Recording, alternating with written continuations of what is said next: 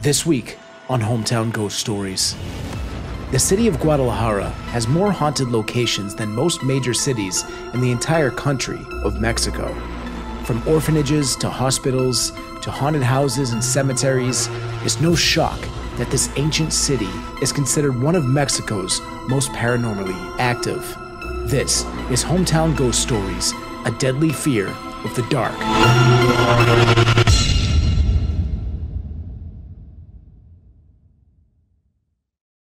Hometown Ghost Stories contains serious and often distressing events and is not intended for all audiences. Viewer discretion is advised. 1882, Guadalajara, Mexico. The thick blanket of fog only added to the heavy feeling of abject despair that hung over the Belén cemetery. It always felt that way after a funeral, but the dismal setting exacerbated the feeling. Juan checked his pocket watch. The sun was setting behind the cloud-covered sky, changing the dismal gray to a deep shade of blue. The last funeral party of the day had departed, and Juan was setting up to bury the body. The body was that of a 5-year-old boy who died under strange circumstances. He was scared to death, the priest explained to Juan before leaving him to his somber duties. Apparently, the boy had a terrible fear of the dark, and when a sudden gust of wind blew out his bedroom light, he dropped dead from fear.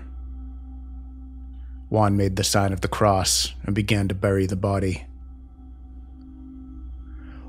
Juan had trouble sleeping that night. He was woken many times, covered in sweat, tormented by a recurring nightmare. He dreamt that he was alone in the cemetery, lost, wandering between the graves, and at every turn, he'd see the ghost of the boy he'd buried earlier that day, crying that he was afraid of the dark. After the third time waking from the nightmare, Juan decided rather than going back to sleep, to just start his day early. It was dawn, and another cloudy day it seemed. Juan made coffee and decided to go into work early to begin prepping for the day's funerals.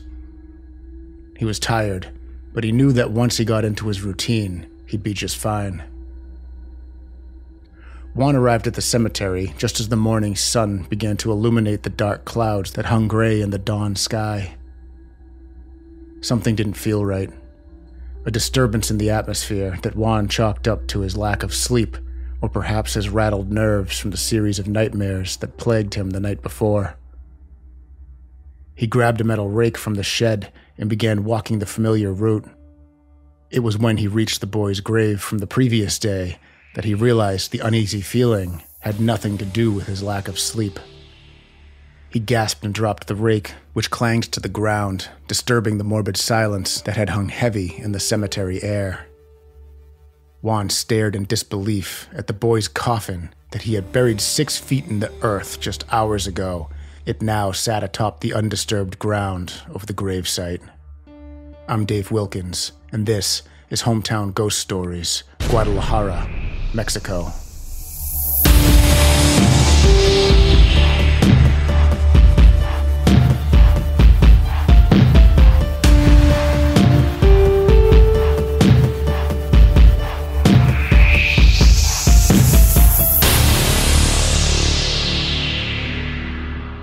Initially founded in 1531 by the Spanish, the city of Guadalajara was relocated several times because of the resistance of the Cuyatecos and the other indigenous tribes.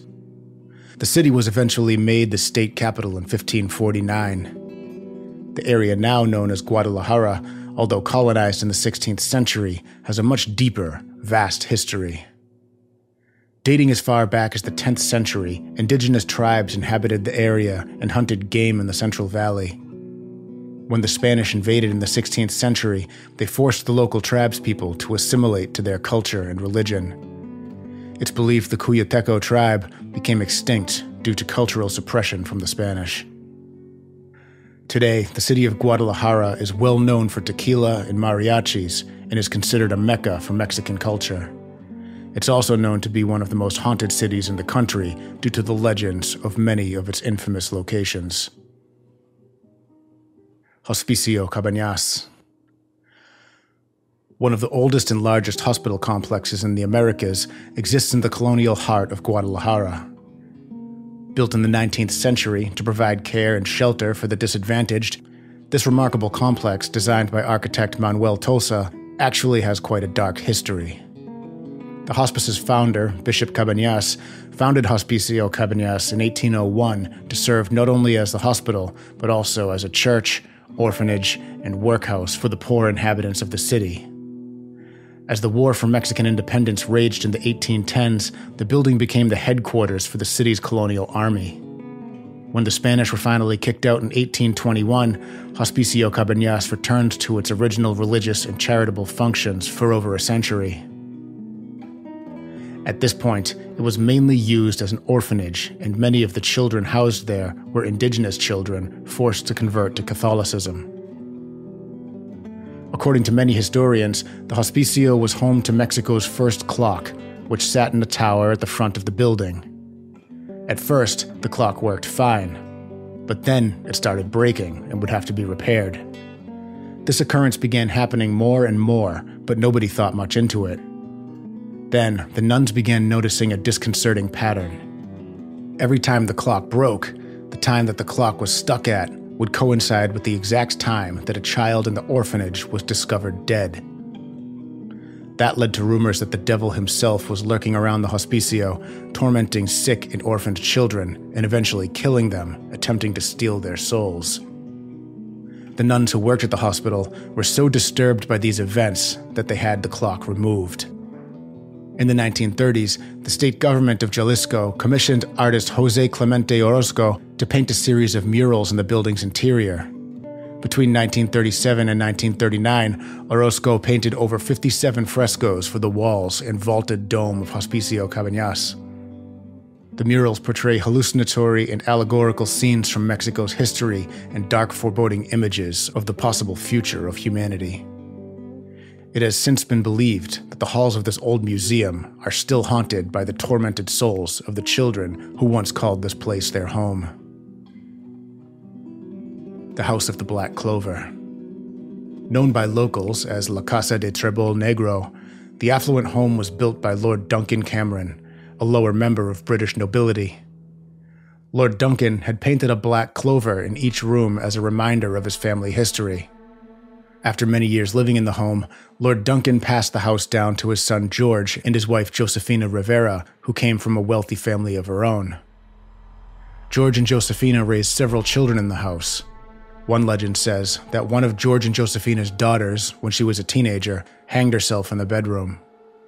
This led to turmoil in the household, eventually resulting in Josefina taking the remainder of the children and leaving George to live out the rest of his life in the lonely mansion. George slowly slipped into depression, and the house eventually fell into disrepair. George died in the house, and the building was sold to a new owner. Strangely enough, soon after purchasing the house, the new owner killed himself after murdering his wife and daughter. The house is believed to be haunted by the ghosts of those who lived and died there. Neighbors report hearing screams coming from the empty house at all hours of the night and early morning. Shadows can be seen walking by the windows when nobody is home, and the ghost of a woman in white has been seen lurking around the property at night. Visitors to the house claim to have seen blood oozing from the walls and report the sound of disembodied footsteps following them around. There's a legend that surrounds a peculiar fountain that sits on the property. The fountain is a statue adorned by 4 children. One of the children is holding a skull that is believed to be the petrified skull from one of the children who died in the house, but of course that part is just a legend. Belén Cemetery. Panteón de Belén is an historic cemetery located in Guadalajara. It opened in 1848 and was formally closed for burials in 1896, though it still remains open to the public. When the cemetery was designed, it was divided, like many at the time, into 2 sections, a common area and a section for the wealthy. It was originally called the Santa Paula Cemetery and was built to help support the demand for grave sites during Guadalajara's many epidemics of the 19th century. The Belén Cemetery has since been deemed to be one of the most haunted locations in all of Mexico. According to legend, one of the ghosts who haunts the cemetery is the ghost known as the Pirate.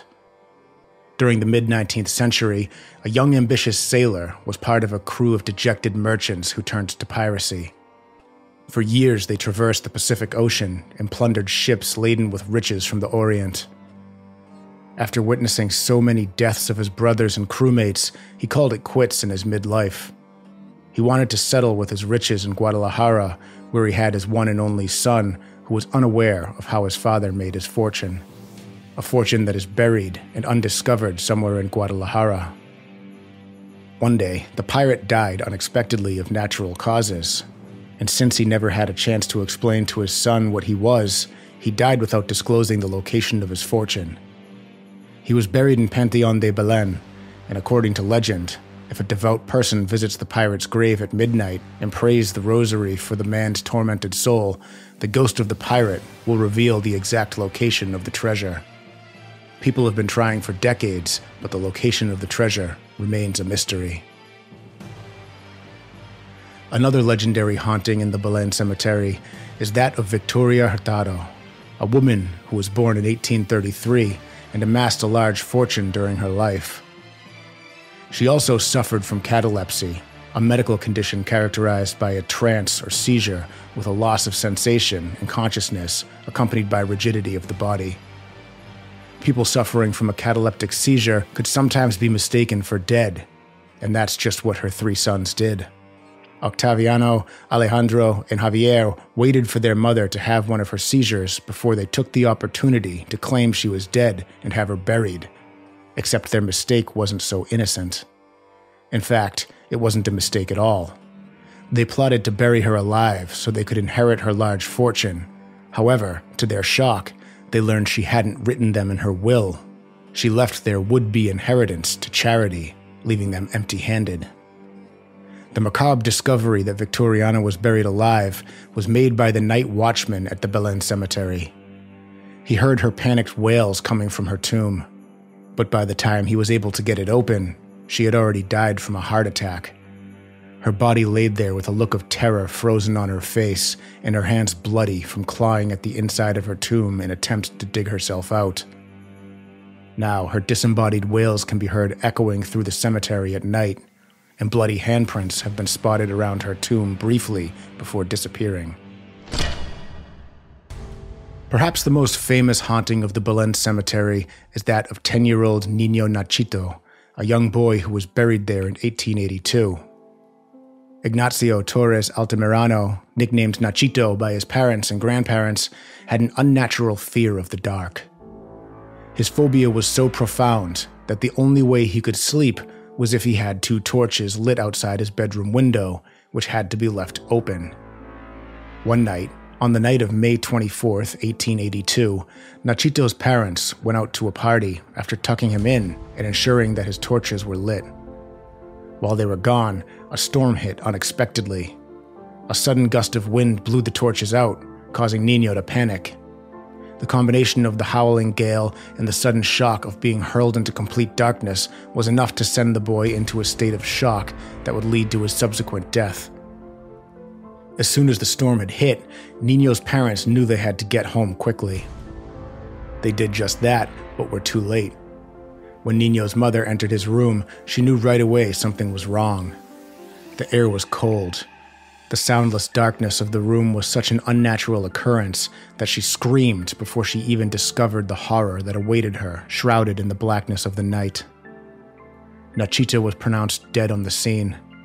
Later, it was determined that he had died of a heart attack that night because of his intense pathological fear of the dark. Rumors began to spread that the young boy's heart had exploded inside of his chest, and Nachito's horrible death was the result of a curse or was the work of demons.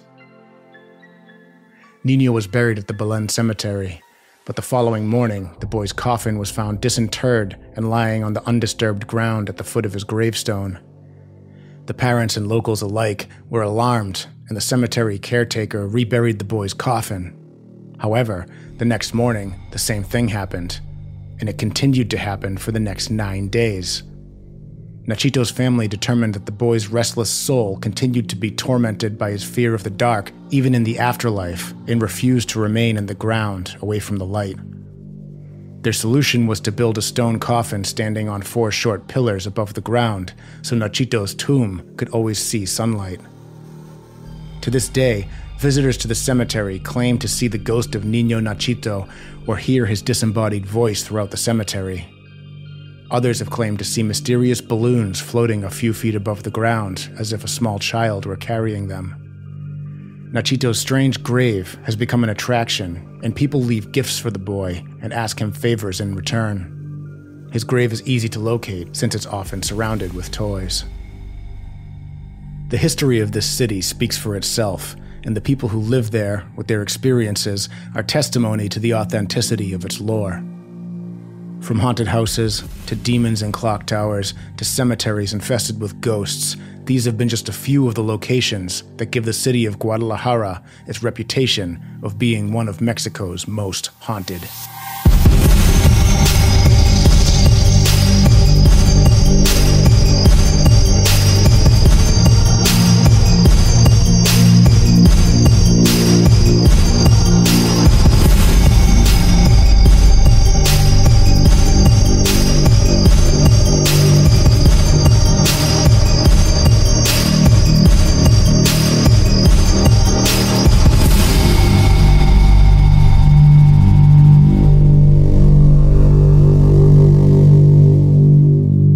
Oh my God, we're back. We're here. What is up, ladies and gentlemen? Welcome into Hometown Ghost Stories, episode number 126. We're talking about Guadalajara, Mexico. Back in Mexico for another episode. I'm Jesse Wilkins. I'm joined by Rob Coakley. Hello there, Rob. I hope all of our listeners have gotten their rest over the last 2 weeks with just some pre-recorded stuff, because I am declaring it. It is officially spooky season, and we are hitting the ground running. Dave hit it with this crazy episode in Mexico, and it's going to be full force from here on out. Absolutely. So I'm Jesse Wilkins. That's Rob Coakley, also joined by Dave Wilkins. Hello, Dave. Hello. I've been dying to get back to Mexico to do another episode. Last time we covered Mexico City, and I had a really good time researching it. So this is pretty close to Mexico City, a little bit west, and also lots of spooky history. Yeah. This one certainly rivals Mexico City with all the hauntings in this city. These ones, you get everything. I love these stories. Excited to hop into it. Excited to announce a few things. First of all, thanks to everyone who's hanging out in live chat. We had a ton of donations while that video was playing for you guys. Potato came in and gifted some memberships. Chris came in, gifted some. Eric S donated $4.99 in super chat. Another 5 gifted from Eric. Actually, Eric gifted 11 or something like that. I don't know. A lot of gifted. Tess came in and dropped 50. YouTube memberships, always just absolutely rocking the house there. Tess with those gifteds. And then Zeta came in with 5, formerly known as Stitch Kitten, if you guys are wondering who that is. But going through the little rebrand there, some new logos there, looking good there, Stitch. Excited to see what you have in store for your streams and everything. But we have some exciting stuff. So Rob announced it. We officially have done this spooky season. I know we're thinking it's late June, almost July, but every day is spooky season here at Hometown Ghost Story. We make the rules here. We do. As we often say. We do say that frequently. So we got some exciting events coming up. Rob, I'll let you hop into that. Sure. Dave, do you want to tell them about what we're doing in Weymouth first, and then I'll tell about the other thing? Yeah. So October 18th in Weymouth, Massachusetts, we are going to be doing a live episode, which is going to be technically our first live episode, because we've never, live in person, right? All of our episodes are live, but this will be live episode in person at an actual location. We have an opener, another podcast that's going to be coming. There's going to be horror trivia. It's going to be a fun time. It's at the Barrel House Z Brewery in Weymouth, Massachusetts. It's a ticketed event. Tickets are $25. They are on sale now. We'll post links in all of our social medias, and we would love it if you guys all came out to see us. Yeah, like Dave said, we are going to be there. We're going to be doing a live show. We have another podcast, as he mentioned, but we're also going to have vendors there as well. It's at a brewery. You can drink, you can hang. We're going to have a ton of fun. There'll be food. There'll be food. So it's going to be a hell of an event. But if you're holding out a little bit and you can't come that week, let me tell you what we're going to be doing the week after on the 25th and the 26th of October. A lot of people have asked us, when can we investigate with you guys? We want to go on an investigation with you. Well, this is the first year you're going to have that opportunity. We are going to be doing a weekend-long investigation. There's going to be more than just investigations. There's going to be ghost tours. We're going to be doing it on Block Island, and we will release all those details on Discord as they become a little bit more prominent. But it's going to be with us and Block Island Ghost Tours, so you can contact them as well. But that's the 25th, the 26th of October. Doing investigations in, I think, 2 different locations, ghost tours on the island. There's breakfast, there's places to stay. So stay tuned for the exact details on that. But we are going to be on Block Island doing investigations with all of you that decide to come. Yeah, and if you're wondering what Block Island is, if you haven't heard about it, we did cover it in a previous episode, one of our earlier episodes. Went out there, did the ghost tours out there, and there's lighthouses. The whole island is haunted. It is such an awesome place, and it is, if you didn't gather in the title, it is an island, so you do have to take a ferry out there. It's a little bit to make that happen, but we'll work out hotel rates and stuff like that and drop more info as we continue to gather more information. But I'm super excited about that. So yeah, live investigation stuff, that is top notch meetup stuff. So should be a fun one. That is the spooky season announcements that we have. Obviously there'll be tons of content coming out as we get closer to the wonderful month of October, but lots of fun stuff coming up. But I want to thank you all for, again, this was a little bit of a break for us, a sort of break. You still got episodes, but those were pre-recorded episodes. It's good to be live again, be hanging out with all you beautiful folks in live chat.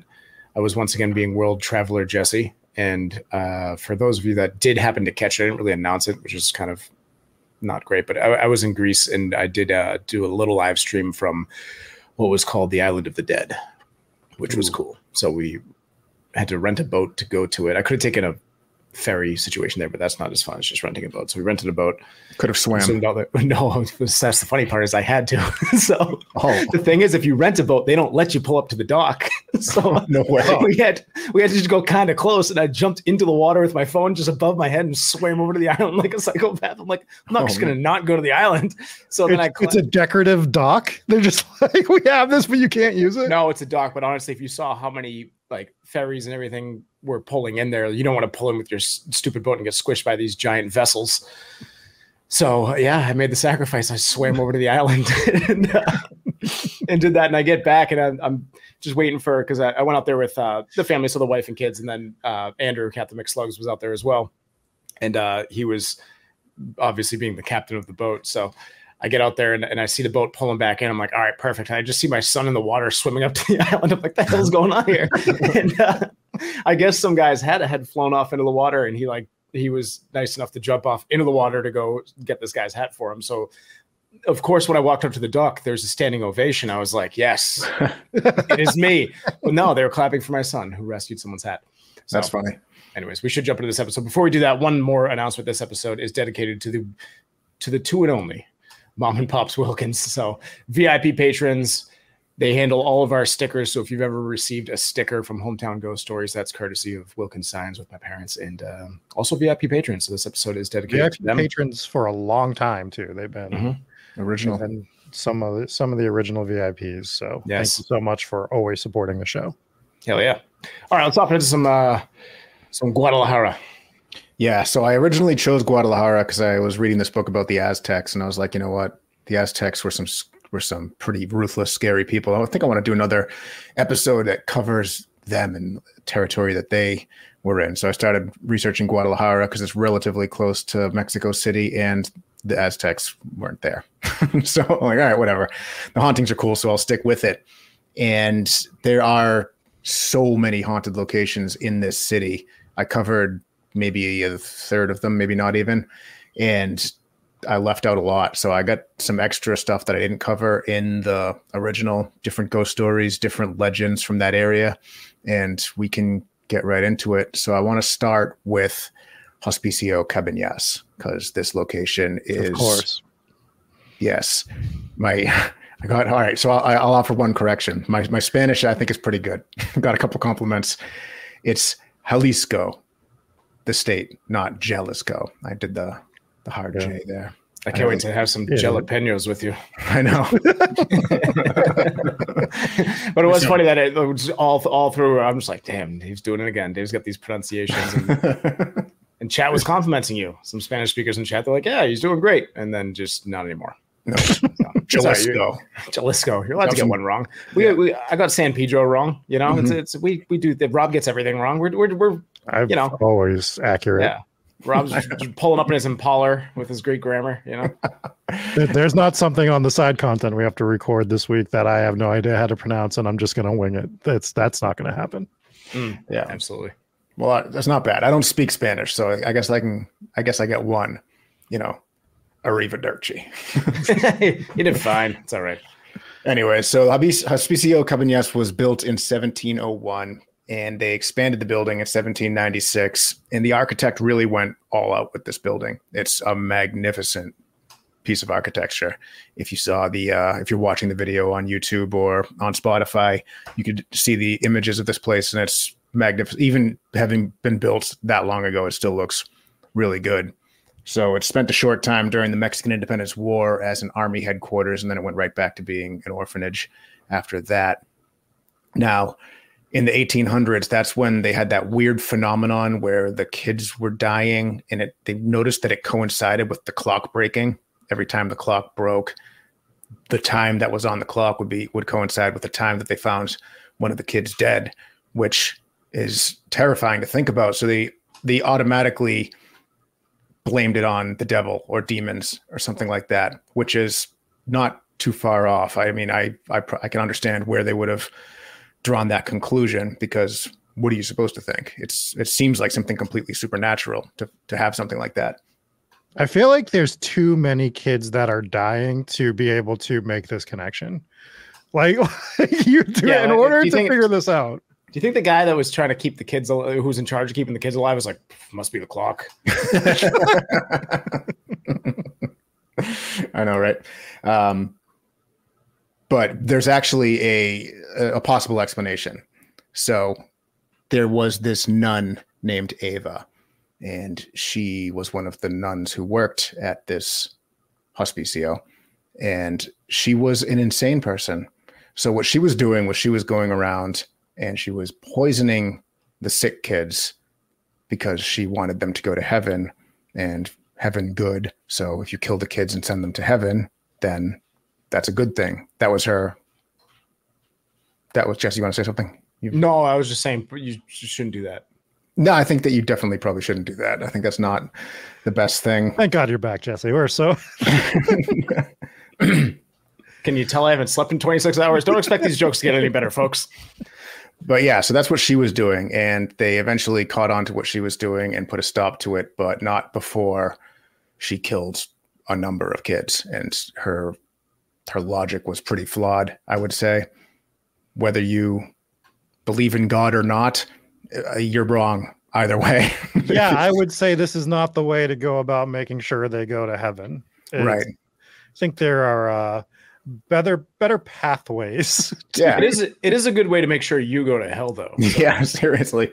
Yeah, God's up there like, Ava, I got it. Stop. I got it under control. No, that is absolutely awful, but eerie with the whole clock stopping whenever it would happen. Yeah, very much so. And that, who knows, that's coincidence or if there was something supernatural going on, because they believed that it was. I mean, if it was a demon, it could have been a demon possessing her, right? It's definitely not normal behavior, so you can't rule that out. Yeah, good point. But so that happened. And then in the 1930s, the state government of Jalisco commissioned artist Jose Clemente Orozco to paint a series of murals in the building's interior. And these images are terrifying. This guy definitely had a style. I included some of the images in the opening video, and he has had such a dark style of painting. Like, I love it. I would hang all these paintings in my house. They were super cool. Yeah, I kept pulling up the images and looking at different ones. I thought it was going to be one. You know, when you Google the picture of the place, you see one of them. So for audio listeners, if you haven't, swing over to YouTube or Spotify and watch the opening. because you want to see these images. It's actually this is beautiful artwork, but very dark. Definitely very dark. And there's a pretty scary ghost story tied to one of the images. And it goes as this. So there was a visitor to the museum, I think back in the 90s, and she was walking around looking at all the artwork because she found it disturbing because it was. And she was looking at one painting in particular. And the painting she was looking at, she described as a red painting with different shades of red. And the focus of the painting was a clock. And the clock had a man inside of it, and he was surrounded by children. But the children weren't looking at the man. They were looking at a mean-looking nun who was off to the side, glaring at the kids. And she was like, that's a pretty disturbing image, didn't really understand it. And that was when she got a funny feeling that someone was behind her. So she turned around, and she sees a little boy walking into a dark room.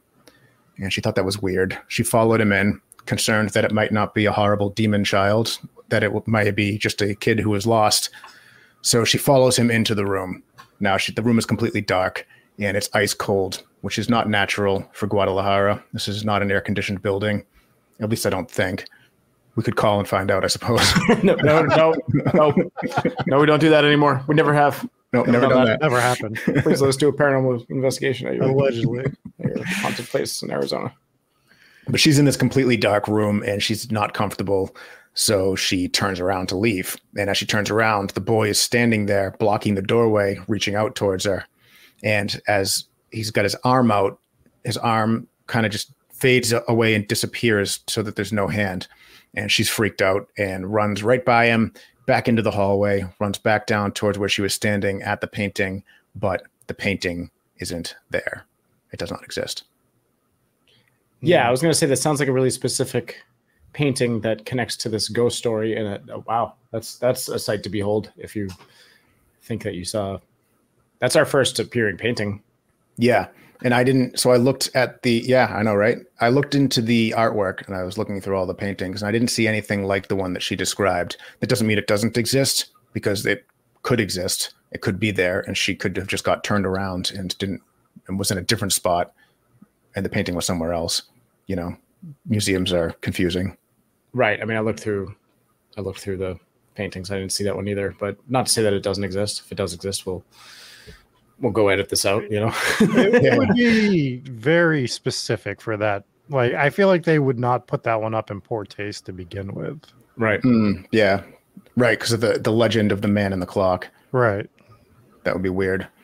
But it wouldn't be, I mean, if that was one of the legends, I could see an artist maybe doing it. Because this guy's paintings were pretty specific. If you look at them, like he had the painting of the man on the ceiling there, the burning man on the ceiling. That was pretty, with all the figures around it. That was pretty specific, pretty detailed. So it sounds like it could be something that was his work.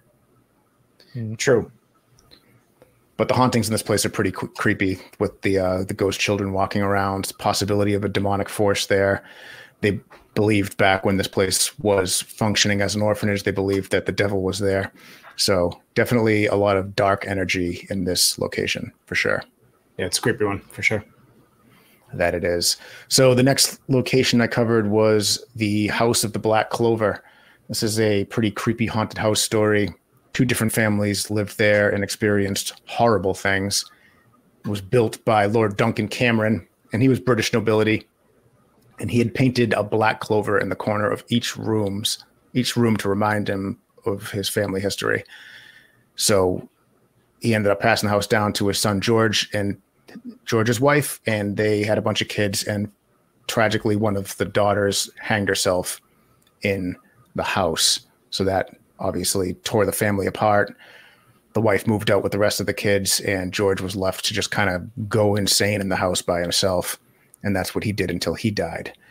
Now, the weird part about this story was when the second guy bought the house and moved in, he went insane, murdered his family, and killed himself. So the theory behind this place is that there's something dark there that is kind of like an Amityville situation, right? You had the tragedy in the first, although maybe reversed, right? You're the family had the tragedy the first time around, and then the next family who moved in was affected by whatever's haunting the place. I would say this is objectively darker than Amityville. I mean, I understand the connection, but you have one family where, I mean, we know that things that happen in the house like this, where you have a suicide in the house, you have probably multiple deaths of the first family in the house, that could obviously lead to a building being haunted, as well as many other things. But then the second story is even darker. In Amityville, you have an objectively horrifying murder, multiple murders that happened inside that house. And then the second one is the controversial one where maybe something happened, maybe something didn't. This one, objectively, two horrifying things happened to both these families. Right. Well, with Amityville, George Lutz, he was losing his mind, and he wanted to kill his family, and then didn't end up doing it. So that could have gone the same way, but didn't. True. Yep. But I see the similarities for sure. Also, we've heard of this in varying degrees across like different places where, for instance, I know somebody that rents out a multifamily unit, and everyone that's moved into one specific unit in the building seems very normal as they move in, and by the time they move out, they're behaving strangely. Like they have different, they're not the same people as when they moved in, and it's only the one unit, right? So it's weird how that, now it's not to this degree, right? There's no murders or anything happening, but it's very interesting how certain places have different effects on people when they live there over time. You see it all. Yeah, you see it all the time with haunted things. Sorry, go ahead, Dave. So I was just talking about Paranormal Portal's comment. He said George's wife just grabs the kids. Yeah, noped right out of there. Must have been a lovely marriage, for better or worse. Right. Seriously, but I mean, you hear about that all the time, where the death of a child can definitely tear a family apart. Yeah, understandably so. Yep. I actually thought he was referring to George Lutz. That's why I was reading the comment, but still relevant. But the hauntings that surround this house now are some of the more terrifying that you could imagine, right? So neighbors report hearing screams coming from the empty house all hours of the night. That sounds like the disembodied screams coming from the house. This is a vacant house, and you hear screaming coming from an empty house all night long is absolutely horrifying to think of. Compound that. Yeah, but the fact that it's a murder house and the suicides have happened in that house, but even if there are people living there and you start hearing screams from the house that people keep getting murdered at, that's concerning. But it's even more concerning, arguably, if nobody's in the house in a paranormal sense. That's horrifying. Yeah. I guess both situations would be horrifying. I guess the disembodied screams may be less horrifying. I don't know. It depends on what horrifies you, I suppose. Yeah. But this house also has the shadows that can be seen walking by the windows when nobody's home. You got the classic woman in white, which, I don't know, that could be La Llorona, right? She hangs out in that area. It's true. And then you get the blood that drips from the walls, which is... Yeah, that I want to see. Right. But it's not uncommon in hauntings, as we're finding out. It sounds like, when I first heard it, I think the first haunting that I really heard about, especially when it comes to this show, the first one that we covered where I heard that the walls were bleeding was in Edinburgh with the poltergeist of Greyfriars Churchyard. And they said that in the mausoleum, during a ghost tour, a bunch of people saw the walls bleeding. And I was like, that sounds super far-fetched, but I don't want to discount it. But now, especially with a lot of these poltergeist cases, we were getting cases of, you get a lot of like the green slime, black slime, and then you also had red slime. Not just theories, but documented proof of it as well, where they're photographing it and sending it in to get analyzed. This is a thing that happens in hauntings, and you see it more and more as you dig deeper into these cases. So when even something as far out as saying like, oh yeah, the walls are bleeding, like it just sounds like something out of a horror movie. Mm-hmm. But when you see it all over the place in different countries, all over the world, there's going to be something to it. Yeah, but also when it's said nowadays, please give me some sort of visual evidence, right? I understand not getting it for me if it was like the 1940s. You're like, hold on, blood, I gotta crank this camera up and get a photo of it so that everyone will believe me, right? Like, but in 2024, if you're telling me the walls are bleeding, I would like, an iPhone, a selfie, throw the peace sign up, like just chilling here with this bleeding wall. Hashtag. Right. Yeah, I mean, we've seen footage of it. We've seen pictures of it in a few locations, but that's definitely something you're going to take out your phone if you see it. Like in person, obviously you want to get some footage of anything you see like that. Brent says that Charles Berlitz's World of Strange or something like that cites an account from a police precinct in Georgia and tested it as human blood, apparently. Yeah. At one of the poltergeist cases that we covered relatively recently, they went out and they had that whatever substance was bleeding from the walls and, like amassing inside of their cabinets. They went out and got it tested, and it tested as partially as human blood. So very, very weird. Whose blood is that? Yeah, that's real evidence. That's tangible. That's like crime scene, evidence. It doesn't get better than that. So yeah, actually, it's a good question. I wonder if they could have tested it and got the DNA. But I mean, I guess if you don't have something to test it against, you can't find that out unless it's in the database. But who knows? True. The other weird thing about this house, the House of the Black Clover, is the fountain that is out front with the kids holding a skull. So at face value, can we talk about this nonsense? Yeah. So that image was not an image of the statue. I, for whatever reason, was unable to find an image of the statue, so AI generated it. But that's basically the gist of it. There's four kids that are part of the statue or the fountain, and one of them is holding a skull, and they believe, and it's a legend. You can obviously test that the skull is not a human skull. It's part of the statue, but it was the lore is they believed it was the skull of one of the kids that died there. Obviously, it's not. Could be weird. I don't think so. Yeah, I don't think that's gonna. I don't care where you are. I don't think that's gonna fly in too many places. If we're just like, what do we do with this dead body? Let's just throw the head on the fountain statue. I mean, obviously, that's where that belongs. Well, also, what year was it from? This was 1800s, mid 1800s. That seems a little late for that. Maybe. Well, also you could, but you go to Paris and look at some of the churches. You have complete churches decorated with not just like skeletons, but like they make chandeliers out of human bones and everything. I would not rule it out as something that could have happened. Not the orphans. My point isn't that it's impossible that could have been something that happened. My point is, if you wanted to know if it was a human skull, you could find that out fairly easily. Sure. Yeah, absolutely. So, and I believe that the legend is just that, it's a legend. Otherwise, they would say it's confirmed. That is how that works. But that's the House of the Black Clover.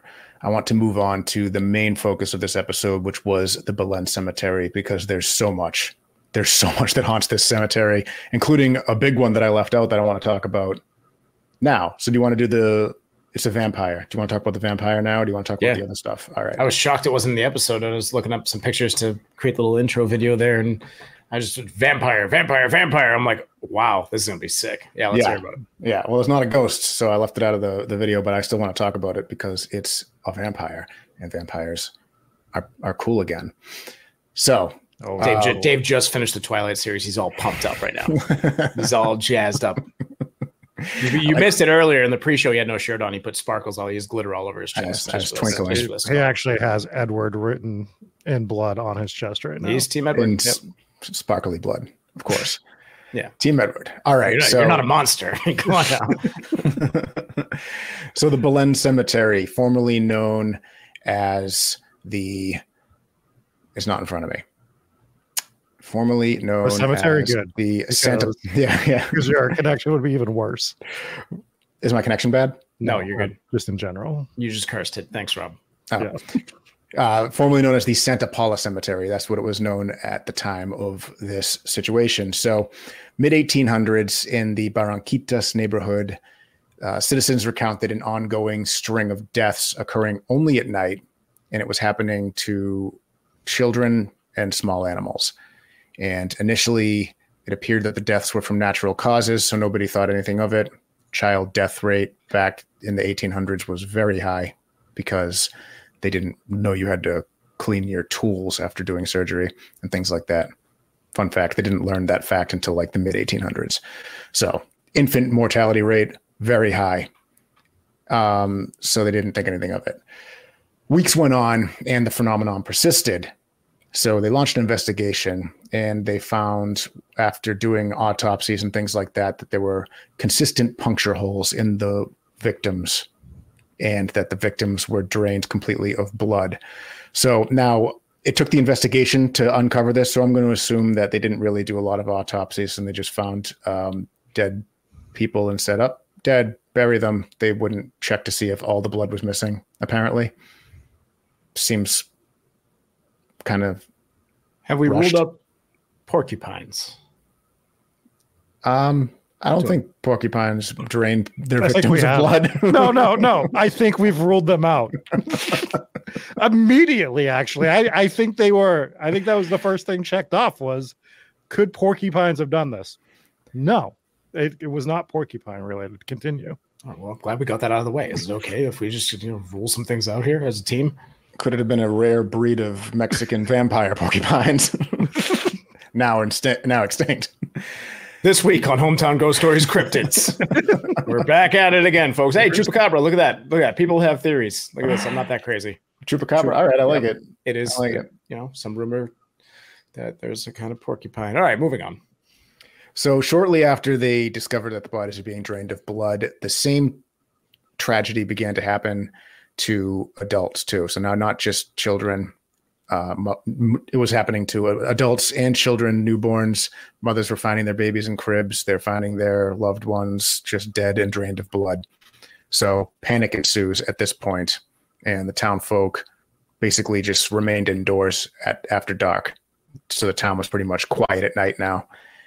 And people just, at this point, deemed it to be a vampire. They decided that this is the only plausible. They probably didn't know about the porcupine theory. So they deemed it a vampire, and a group of vigilantes assembled and set out to find the perpetrator. I assume they had torches and pitchforks and whatnot. Now, here's where the story varies and breaks off into three different possibilities. There's three different possibilities of the way the story ends as legends go. So number one, and we'll rate them and we'll think which one we think is the most likely. So number one was the mob rounded up the suspects, singling out a ghostly looking man. He was pale white and most resembled a vampire. So they drove a stake through his heart and killed him. See, you got to make sure you check all the all the boxes. Not great. I don't think I'm on board with story number one. Version number two, the mob entered homes of individuals and just looking to see if there was a vampire in one of the homes. And they and they located one man who was asleep in his bed, and they drove a stake through his heart. Okay, well, he was sleeping. Was he sleeping like this? He must have been sleeping upside down or something. I was just going to say. He was break into the first house and find a sleeping man. Was it during the day, maybe? This poor guy was just trying to take a nap. I know. Yeah, he works a night shift or I do something. hope at least the first guy looked like a vampire. This is much worse. What do you mean? What do you mean this man's sleeping in his own house? Yeah, no, not good. Not good. So I'm not on board with one. I'm definitely not on board with two. Number three is where I put all my chips. So a mob set a trap and they ensnared a demonic looking creature. They dragged the beast to the Santa Paula cemetery and with a long stake pierced its heart, leaving the monster to perish where it fell. The following morning, the corpse was covered with thick concrete plate and buried in his place. Well, what was the trap? Was it they went into his bedroom and made his bed all nice and cozy looking? Like, oh, we'll catch him now. Poor guy goes to bed. They're like, we got another one. They said ensnared, so I assume there was a rope involved. I picture one of those like Looney Tunes lassos on the ground. You step on it and it like pulls you up into a tree. Just a box with a Around stick your- holding it up. Yeah. Well, yeah. Yeah, I think ensnared means, well, I think it just means trapped, right? Yeah. Yeah. So they trapped him. Who knows? Maybe a bear trap. Maybe a bear trap. Yeah. I think hope that's- not, because he probably wasn't the vampire, and that's an even worse way to go. Well, they said if the story is true, it was a demonic looking monster. It must have been pretty obvious that it was a vampire. Or go back to Chupacabra, right? Yeah, maybe it was a chupacabra. Did you ever see the story? Like the lady, she like hit what looked like a chupacabra with her. She just hit it with a car by accident, and then they had it like tested, and they're like, yeah, it's some like wolf something hybrid. Like they didn't have an answer for what kind of species it was that she hit, and they got it taxidermied and everything. You can look it up. Like it's actually a pretty cool story. Like, oh, she caught the cryptid. That's She hit it with crazy. her car. Yeah. What a lackluster ending for the chupacabra if that's how it went out.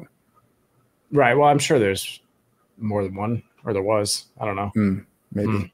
Yep. Who knows? Again, anyways, we're not good at cryptids, but here we are. Famously, we don't make the rules. I actually have no idea if there's only one chupacabra or many chupacabra. I'd have no clue. But so months later, the stake that pierced the vampire's heart began to sprout roots, and it grew into a tree. This tree is now fenced in, which I can pull up a picture of it. Maybe. All right, so this is the third story. So the first one is we have a man just look like a ghostly vampire. They just staked him right on the spot. The second one, they break into a man's house, stake him while he's sleeping. Poor bastard. Mm-hmm. And number 3 is a cryptid / chupacabra / crazy creature that they bear trapped down by the train tracks and decided to bury him where it stayed and now there's a tree there. This tree that we're looking at now, that is terrifying. So looks like 8 trees in one. It's crazy. Look at the root system on it. And the story is this: the stake that went through the vampire's heart grew into a system of roots, and the roots kind of crept throughout the whole cemetery and entangled all the other bodies that are buried in the cemetery. And the legend is that the vampire is waiting to raise his army of the dead and take its revenge on Guadalajara, which is the coolest legend I've ever heard in my life. That actually is really cool. Mm-hmm. But look at the tree. Like the root system comes all the way up to the branches. It's one of the weirdest looking trees. How would you cut that thing down? Like, where do you start? You don't cut it down, because the other part of the legend is that if you cut the tree will bleed. And if you break off a branch, it will gush blood and stain your hands red. Prove it. I can't. Let's go down there with a chainsaw. No. We've talked about this. We don't do this to graveyards or anywhere. You know what? Yeah, I think you definitely don't want to desecrate the grave of a vampire. That's just in case it's a bad idea. Here, before I get off this subject, is maybe we'll do it for Dark Mysteries, but here is the image of the taxidermied chupacabra that she believes that she caught. So we'll jump more into that, because I think that actually could be a fun. They settled on wolf. That didn't look like a wolf. Are we talking about the tree? They said a wolf. Yes, Jesse, the tree. No, a wolf hybrid. Yeah, no. I mean, it said it was a hybrid, so it was like a hairless cat wolf. No, I don't think it was wolf. I think it was part coyote and part like dog or something. I just don't know if that's how breeding works, but we're not experts. We don't make the rules. But Tess asked what kind of tree it was. It is a vampire tree. That's all I know. I have no idea what kind of tree it is. Coyote tree was actually the name of it. It's coyote tree. That's right.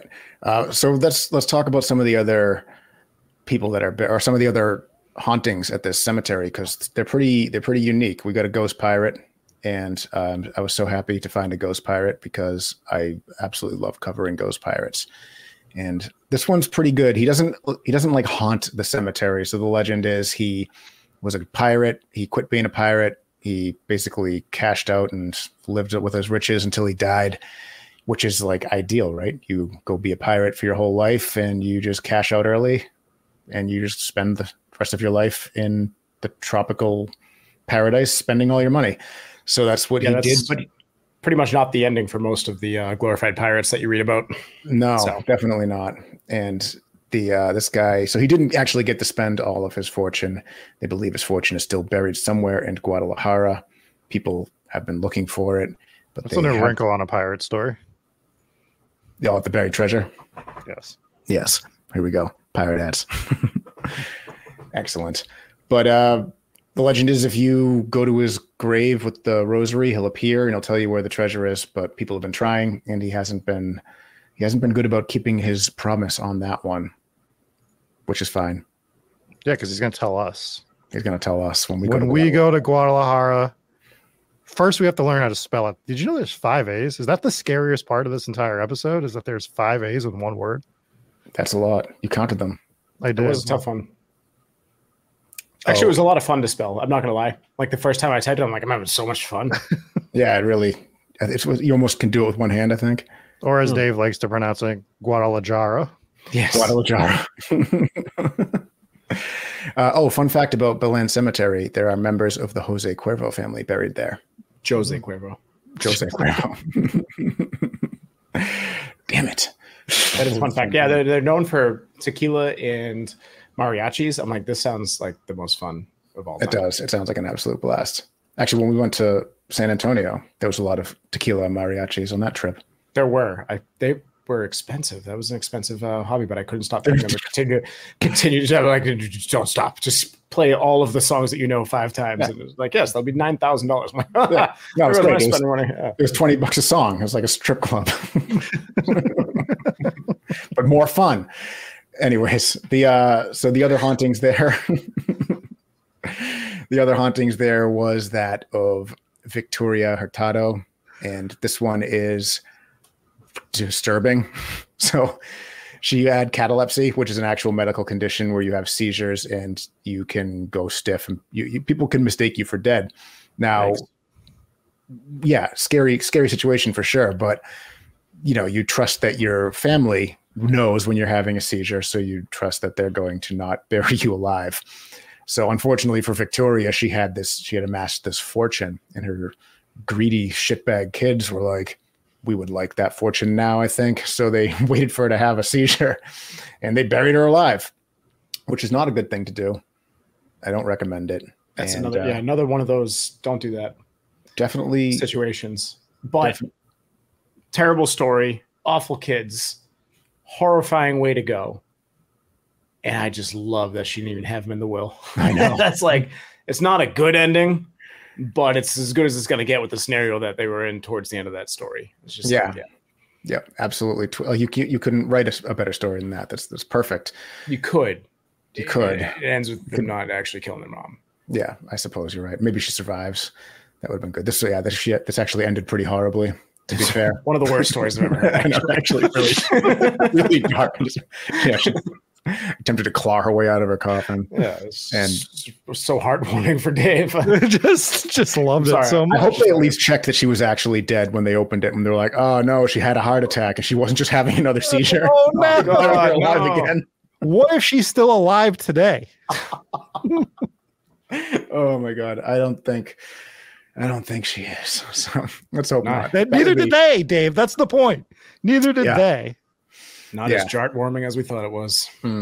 I said that you couldn't write a better ending to the story, and I actually think I just did. But that would be pretty awful. So her haunting is pretty scary.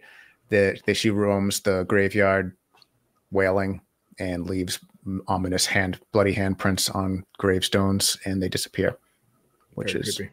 Very creepy. So that's Victoria. And then the main story of the night is the poor kid who was scared to death. This is a really sad story. This was a kid. He actually existed, Ignacio, and his grave is there. You can go to it. People leave the toys on the grave, and the grave actually is, as the legend goes, because this story reads like a legend, right? Mm. But he actually is buried above the ground. His tomb is on pillars, and they did that because he was afraid of the dark, and they wanted him to not be afraid of the dark, because this is a unique phenomenon, right? We cover a lot of unique hauntings, we cover a lot of strange graves, and this one is up there with one of the strangest graves I've seen, and definitely one of the most unique hauntings that I can think of. He died, and they keep burying him and then finding his coffin on top of the undisturbed earth. It's very never strange. Seen anything like it. No, it actually ties in well because we're going to be doing another Strange Graves episode, so this leads into that quite well. It does. It's quite the segue. But scary situation to have a boy who's 10. There's different variations, whether it was 10 or 5. I've seen both. But I think his birth is on the actual stone, which has him at 10 years old. So to be scared to death, right? Kids get scared. Kids can be dramatic and emotional, but you don't often hear about a kid being scared to death. And this also could be a situation where it's the late 1800s. He could have died of, quote, the sickness. They don't know how to diagnose everything because obviously medicine was what it was at the time. So who knows of the actual right? cause So he could have had a different condition that they didn't know what it was, right? And being scared maybe got that going. That's such a sad story. Such a horrifying story. It is, but his gravesite is. It almost seems like a positive energy. Right, and it's just they keep the story going. There's so many graves at every gravesite that just they're abandoned. They don't get shown the love, and you have a story like this, and it's just at least people are still visiting. They're still bringing toys, and it's a nice thing to do. It's obviously got a scary story tied to it, a tragic story, but anytime you see a grave that's getting that much love at a cemetery, this far separated from his death, it's a nice thing. Yeah, absolutely. But that's Guadalajara. There are several other haunted locations. I left this open for a possible part 2 in the future. There's the House of Cows, the House of Dogs, all sorts of crazy hauntings that are still uncovered by us. So we'll be back to Guadalajara for sure. Yeah, whatever the House of Cows is, I'm in. Yeah. Sounds awesome. How do you leave us on the edge of our seats for that one? Yeah. You want a 2-hour episode, maybe? Well, we were coming back. We could have done a special 2-hour episode. Yeah. With Jesse on no sleep for 26 hours, it would have been really good for him. That's good. You just interrupted me 3 times. I tried to make a steak joke with driving steaks through hearts for the House of Cows, and I'm so glad you did because it was not going to be a good joke. So you saved the episode once again, Robert. That's what I do. Mm-hmm. Do we want to get into, speaking of our episodes being great, do we want to get into some 5-star reviews? Yes. Let's get into our final 5-star reviews. This first one is from AJD, titled "One of the Best Podcasts I Have Found." I found y'all's podcast about a month ago, and it's quickly become one of my favorite podcasts to listen to. I listen to it while working and doing house stuff. I've gotten some strange look from randomly laughing because you guys are hilarious. I enjoy the setup of the podcast, the banter. I'm working on catching up so I can join a live show. Great job, gentlemen. So thank you, AJD. This one is from Poon Police. All right. Nice. Titled "Great Podcast." My buddy turned me on to you guys. I'm 65 episodes in and loving it. Keep up the good work. And the next one is from TCP. Great show, informative, and I'm going to guess funny is the last word, but Apple doesn't let us read the long titles. Get ready to belly laugh with these guys. Their episodes, pure gold, engaging, full of really cool, spooky locations and information. They're entertaining and filling with enough humor to keep you chuckling for days. Honestly, I'd give it a solid 5 stars. Definitely one of my favorite podcasts for ghost stories. And if you can't listen, they are also on YouTube. All in all, they are pretty amazing storytellers. And this one is from A. Wiles, titled "It's All Right. ... Just kidding. They are pretty awesome. I'm currently in episode 67, and Rob said they are pretty generous with the stickers. We shall see. We haven't given away stickers in a while, but I don't even know if we have any right now either. I found a hidden batch that slipped through the last convention that we did. So, but I want to save some for spooky season. But we'll do more giveaways. We're gonna get another batch from once again.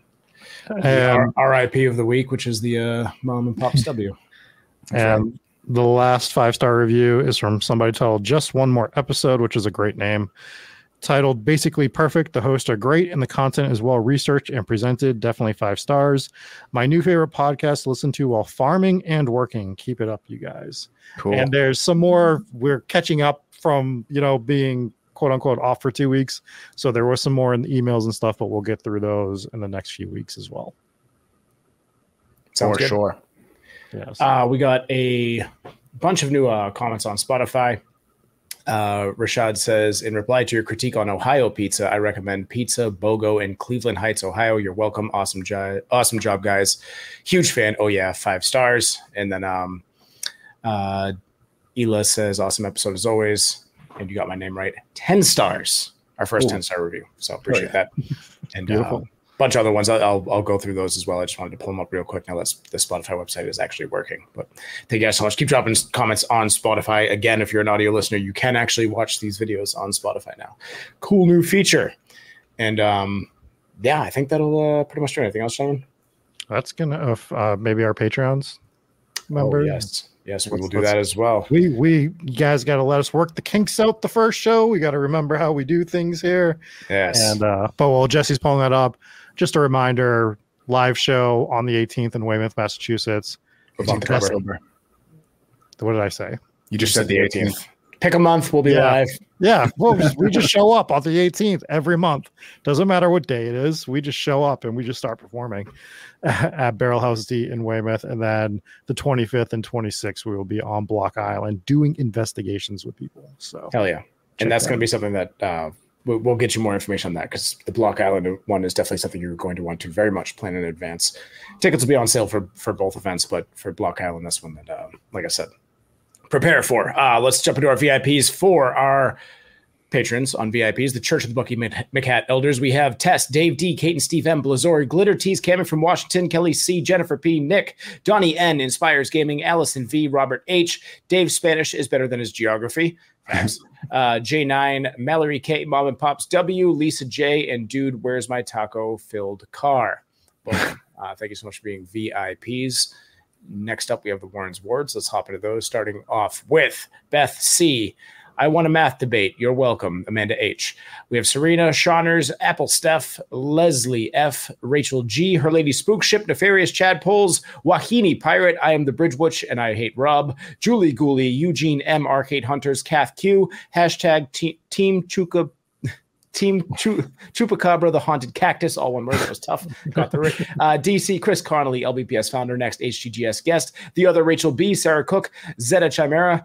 We have Ambi Rose, Janice G, Lily, Rachel B, Seven Bones, Rob at the bottom of the well. Oh boy, Dave, I should have you read this one.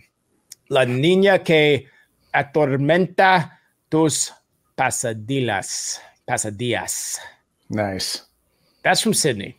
So Thanks, Sydney, in her young years, speaks better Spanish than I have no idea what I just said. God knows what I just said. Hopefully I didn't offend anyone. Who knows? Also, I don't speak Spanish. Papa Squatch, I'm going to paint in cell haunted portraits. Steph A. Stan, the man with the ham hands, and loving it. Thank you so much for being part of the Warrens Wards. Next up, let's hop into the Ghost Pirate Mafia, kicking it off with Sherry P. Welcome in, Sherry. Shay, we have Trevor S. Thick Boy Freddy, allegedly lumbering around the Al Capone boarding school for harshly yeeted orphans, and half skeeted spank bacon. Christina S. Kate C. Chrissy, Kelly C. Ela D. Arg. I was just checking chat real quick to see if I have any translations on that name, but I don't see anything yet, so we're safe. Crazy Legs, American Ware Potato in Texas. A good twist. Thanks again for the donations and the gifts again there, Potato. We have the Redbeard, hashtag the Revenge of Cake Dave. Oh, no. No. I've been trying to forget about that ever since we shot it. Sydney's translation is the little girl who haunts your nightmares in Spanish. Okay. Very good. We have Just Call Me Bree, Miss Macabre, Headless Ghost who sees a 10-minute lashing, then cries. Michelle, Naroku, Cold Warrior, Cornersburg Pizza, Cornersburg, Ohio, best pizza and wings in the country. What if it's the same person? Yeah, all right. You own the restaurant. No, this is patrons. What they say is fact. Well, we can't be promoting businesses on the Patreon. I think this is your own fault for trashing on Ohio Pizza. Well, because tell us where the good spots are. It's not good. They're fucking making it up. Well, have you had Cornersburg Pizza, Cornersburg, Ohio, which is the best pizza and wings in the country? They don't even know how to make sauce in Ohio. Like, there's no way the pizza's good. I have come here to create witty Patreon names and subscribe to creators, and I'm all out of witty Patreon names. D from H-Town, Meta A. We have Sarah B, Dominica, Oryx, the Takin King. I don't know what that is. We have Monster Mom 04, Allie, Dark Snark, McTibbles. Come on. I don't know how to say that. McTibbles, Hate. Did you get this down? I Googled it. I Googled translated it earlier because I'm like, I'm not putting this in if it means something horrible. And it means, how do I change my Patreon? No, it means, I forget. What language is this? It's German, but is it German? It's innocuous. Don't worry. Okay. McTibbles, thank you. I should feel like I should attempt it. It's Patreon name. Mate Hatte Jeden Patreon Namen Galesen Wheel kein Fiegling ist. Oh, we called you a coward. You are a coward. All right. That's what it was. I'm Ron Burgundy. We have Megan S. Sharon V, Wayne C, Captain McTibbles of the Guadalajara Pirate Clan. Perfect. Crystal Quinn, we still have good old Colby. That's Daddy great. Rob is the greatest. Thick Boy Freddy eats Jesse's farts. Alicia E. Thick Boy Freddy allegedly attempting to yeet thick wife into a poorly dug grave while she is taking a nap. Take that, woman. The Jalisco cabin ass with oozy blood walls. World traveling nuclear weather observer Jesse's useless boat dock. That gets my vote for the day. That's a good one. We have Sam from Nepal. Joe might be a Yowie R. Paul from St. Louis. Al Capone. I miss when the shows were all about me. Huggy Bear. Due diligence. And Solar Flare. And then we have page 2. I'm struggling today, guys. I've slept like 26 hours. We're having a tough one here. Mariah M. Kiralee J. Anthony T. from the notorious 603. Cody G. Brandon W. Hooply Whooply. Bridge Witch. And the Polkageist. Yes. So thank you guys so much for being on Patreon. $3 a month. You can listen to me stumble through your name. And thank you guys. You are absolutely amazing. Again, big shout out to everyone who donated. Eric, the Potato Guys. Who else did? Tess P with a big 50. Zeta and Apple Step became a member as well. So $1 a month to get you on YouTube, at least $3 a month to get you on Patreon, unlock perks, ad-free episodes, early access, discounted stuff that might even include discounted tickets to our events if we could figure that out. So with that being said, let's sign off so I can get some sleep. Try to sleep, Jesse. We'll catch you guys later. All right. Goodbye. Thank you, guys.